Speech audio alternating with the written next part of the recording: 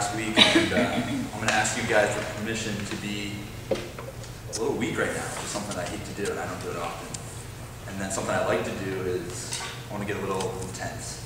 So do I have everyone's permission to go down that path for 8 minutes? So this quote by Abraham Lincoln that I really like says, "Only the test of the fire makes pure steel."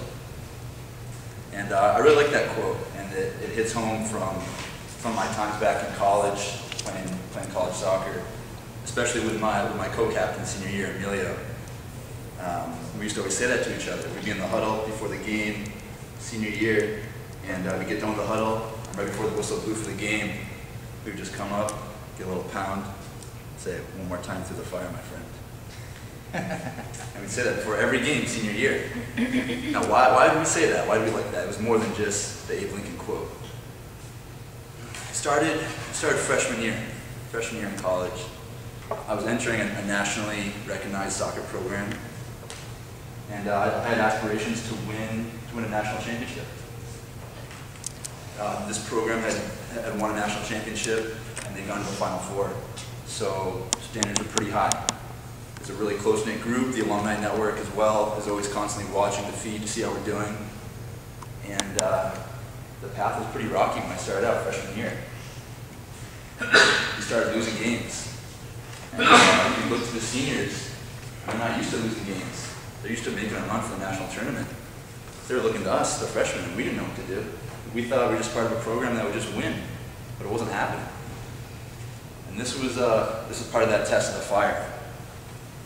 You know, if anyone's been on a competitive sports team and seen what happens once those wins aren't coming, you start working harder and harder and harder, and we kept losing and losing and losing. 2-hour practices turned into 4-hour practices. We weren't touching the ball as much. We'd be in the woods doing hill training a little bit more than we were used to. It felt like preseason all over again during the season. Because we were losing, we weren't getting it done. And there was this one senior, he was an All-American, he was in my position, and he basically, I was trying to take his spot, but he was kind of a hero of mine during that time. He just looked at me over, after this one loss, it was to Cortland, away. I remember we were in the locker room, and he just looked at me, and he's like, "Right, I don't know what to do to win, to get this program back on track. I'm out of ideas." Everyone was working hard, everyone was determined, doing all the things that you thought would get you a win, but it wasn't happening. So what do you do when you have a passion in your life that you care more about than anything you've ever experienced? You do anything to achieve that, and you fail time and time again. What do? That hurts. And I think for a lot of us on this path that we're at with chiropractic, to really get to the spot where you want to be at, to really start fulfilling your vision, you got to get knocked down and start failing.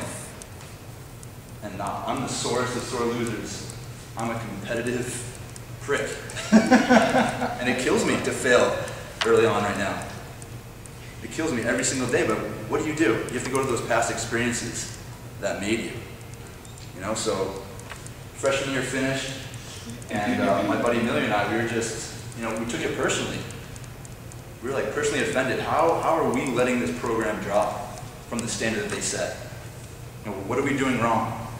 And all we could come up with was to train harder in the off season. Anyone that knows sports, once again, in this season, that's the fun time, man. Your work is done or your work wasn't done. It's the off season that makes you. So for those 4 years of college, I went through exponential personal growth. That wasn't the goal. It was just to get the program back where it needed to be. But those trials and tribulations that you have to go to get to that point, that teaches you something that's priceless. You can take that with you for the rest of your life. I take that with me here with chiropractic when I want to give up, when I'm frustrated, when I'm sick of studying. I go back to those experiences. And the 2 things I can take away is resilience and work ethic. It's not about talent. I don't have any chiropractic talents, but I've got resiliency and work ethic. And sometimes it's going to be rocky and ugly, but it's going to get me out of that gutter that I'm in right now, where I feel like I'm not making the progress to fulfill my vision. And it was the same way with soccer. We had to go back to those core values. Because we weren't getting it done, and we were working as hard as we possibly could, but we were still in the gutter. How do we get out of that gutter to get the program where it needs to be? And that was that off-season training, going to the gym, being scared of the workouts, being scared to death because I knew the guy next to me was going to push me to a level that I hadn't been at yet. To me, that's personal growth. And it was that, and then it was constantly connecting ourselves to that vision. For us, it was to play professionally when we got out of school. It was to win a national championship, which we didn't succeed at, but it took us on a beautiful path of personal improvement. And it's the same thing with chiropractic. Every day I have to connect myself back to that vision.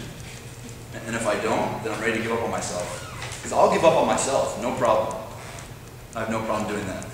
But if I connect myself to that vision and some of the people that are part of that vision, hell no. I can't do it. I can't stomach it. Think of my best friend Zach back home. He's been an addict for 10 years now. He usually goes for about 4-month periods now of sobriety. And he always seems like he's doing pretty well, but something's missing, And then he'll relapse. Then I'll get that phone call, or when I was home, I'll talk to him face to face. And to me, that's connected to that vision. I can look myself in the mirror and be okay with quitting, but thinking about him and thinking about, those thoughts that are going through his head, is he just wasting his time with hope? For the past 5 years, I've had to lie to him and tell him, no, he's not. I had to lie to him because I don't know what to do. I don't know what his options are. He's tried every program, every AA meeting, sponsor, you name it. It's not working. It's not working, but maybe I can help. Maybe I can help. And maybe one day I can have that conversation with him.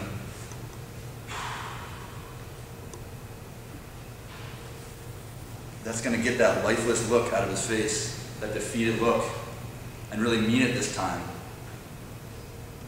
when I tell him that he's going to get out of that gutter. Because for a while I think I was lying to him. I'm lying to myself. That's what's going to drive me, is that vision, constantly connecting yourself back to that.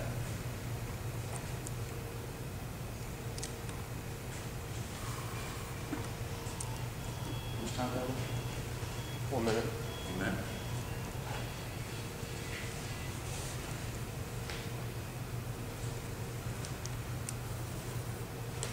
So the test of the fire, it wasn't until that senior year that we really took ownership over our program. And it's because of all those trials and tribulations. Destroying ourselves in the gym, people writing us off constantly, not being nationally ranked, not being to that spot, but we stuck to that vision. And so when it came to senior year, when we came in, I gotta interrupt you again, we gave that pound one more time to the fire, my friend. We really meant that. And because we went through all those experiences, once that whistle blew for 90 minutes of that game, I felt invincible. I felt like, bring it on. Whatever you have to throw at me in that game, bring it on. And I know that's what I have to do right now in chiropractic, or I'm screwed. Or someone's gonna knock me off that foundation that I'm setting for myself. There's no other option.